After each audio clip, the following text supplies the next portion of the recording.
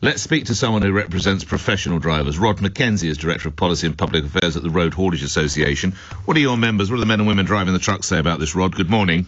Good morning, Nick. There are two sides to this story, I think. Firstly, motorways are our safest roads, and we need to keep them that way.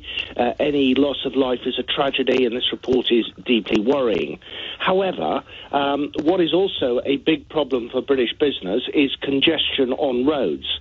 And having a spare lane, as it were, which is empty for miles and miles on end, when you've got 3 or 4 lanes of traffic chock-a-block, and pumping out pollution, which is not good for any of us, is a bad thing.